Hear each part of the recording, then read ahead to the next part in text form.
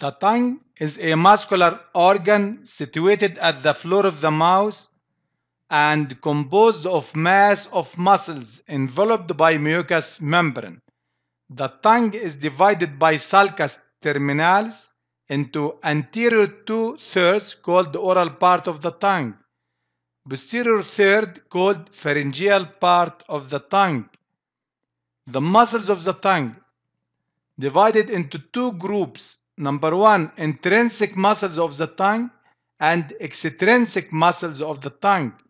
The intrinsic muscles of the tongue are completely enclosed within the mucous membrane with no external attachment, while the extrinsic muscles of the tongue suspending the tongue to the surrounding bones.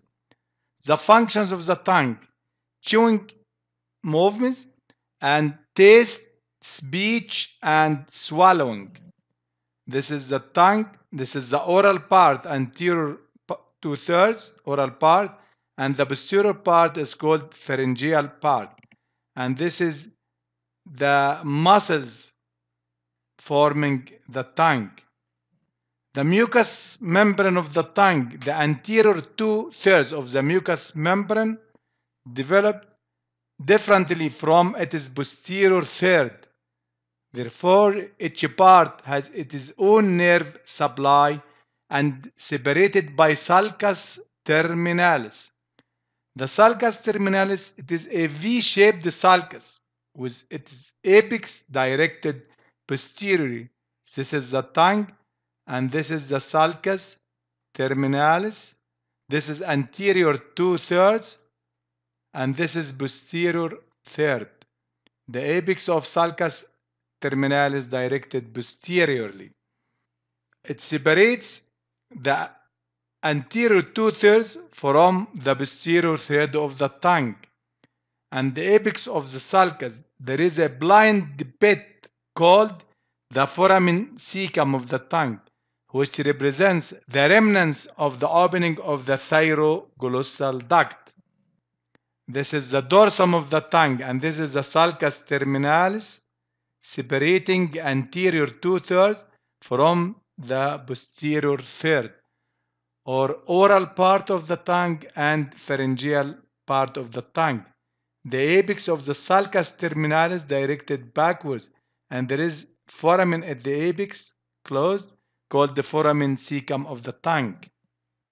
Frenulum of the tongue, it is a fold of mucous membrane extended from the midline of the undersurface of the tongue to the floor of the mouth. The tongue is formed by tip, body, and root. Anterior 2/3 called the oral part of the tongue again, and the posterior third is called pharyngeal part of the tongue. This is the undersurface of the tongue, and this fold is called frenulum of the tongue. This is the frenulum of the tongue. At the side, there is opening of the submandibular salivary glands. Extrinsic muscles of the tongue. Number one, hyoglossus muscle takes origin from the greater horn of the hyoid bone and inserted into the sides of the posterior half of the tongue. Its action to draw the tongue downwards or depressor to the tongue. Number two, genioglossus muscle. It is a fan-shaped and forming the main bulk of the tongue. It takes origin from the superior genial tubercle of the mandible and inserted onto the whole length of the undersurface of the tongue.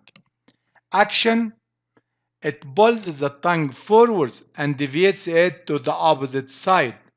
So if one muscle acts alone, but if both muscles act together, they pull the tongue forwards. The third muscle is called styloglossus muscle. Takes origin from the styloid process near its tip of the skull, inserted into the whole length of the side of the tongue.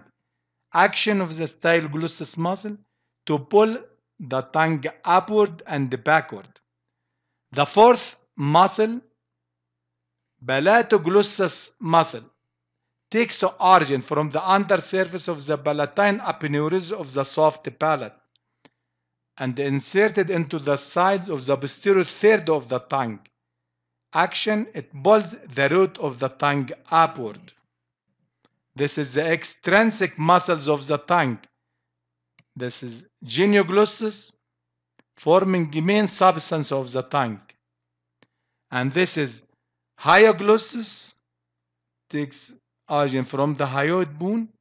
Then styloglossus muscle, styloid process of the skull. Then from above, from the aponeurosis of the soft palate, there is palatoglossus muscle. Intrinsic muscles of the tongue, there are 4 muscles arranged as follows: superior and inferior longitudinal fibers. This is superior and inferior longitudinal fibers. These bundles form superior and inferior surfaces of the tongue. Then transverse fibers passes from side to side.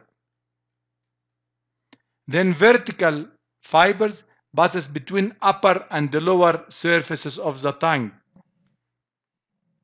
This is intrinsic muscles of the tongue. There is superior and inferior longitudinal, transverse fibers, and vertical fibers. The blood supply of the tongue, arterial supply, comes from the lingual artery. It is the main supply, arises from the external carotid artery. The root of the tongue takes additional blood supply from the ascending pharyngeal and the tonsillar arteries. The venous drainage of the tongue, profunda vein or deep vein of the tongue. It is the largest and principal vein of the tongue. It begins near the tip of the tongue and is seen on the inferior surface of the tongue. Then dorsal lingual veins drain the dorsum and the sides of the tongue. All these veins united to form the lingual vein or veins, sometimes more than one, and ends in the internal jugular vein. This is arterial supply here, the lingual artery, and this is veins which collected to form the lingual vein, ends in the internal jugular vein. The nerve supply of the tongue, motor supply, all muscles of the tongue are supplied by hypoglossal nerve except palatoglossus muscle, which is supplied by cranial part of the accessory nerve passing through the vagus. Then the sensory supply to the tongue for mucous membrane, anterior 2/3 of the tongue takes sensory supply from the lingual branch of the mandibular. This is for general sensations, pain, temperature, and touch. While chorda tympani, it is a branch of the facial nerve for the taste sensation of the anterior 2/3 of the tongue, while the posterior third of the tongue supplied by glossopharyngeal nerve for both general sensation and the taste sensation. This is the nerve supply. All muscles of the tongue are supplied by hypoglossal nerve except the palatoglossus muscle, while the sensory supply anterior 2/3 of the tongue for general sensation supplied by lingual nerve, while for taste sensation by chorda tympani, which is a branch of the facial nerve.